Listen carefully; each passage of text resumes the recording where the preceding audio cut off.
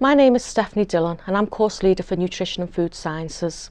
And this course is designed for any student with an interest in nutrition from a global context and how it is linked to the foods consumed, and underpinned by an understanding of the science behind food production, food processing and safety. This is a new course, but we would expect that postgraduates to take up roles from teaching in colleges to working in the community.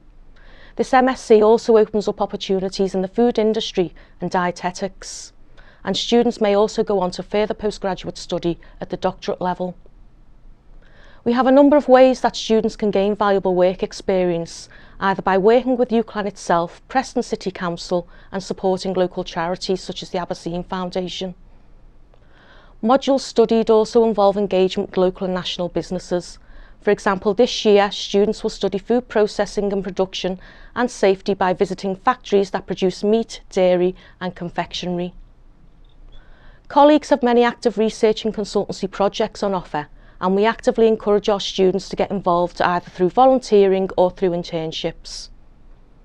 And what's really great about this course is that it allows students to study the interrelated disciplines of nutrition and food sciences from a national and international context, as well as observing applied food science in action.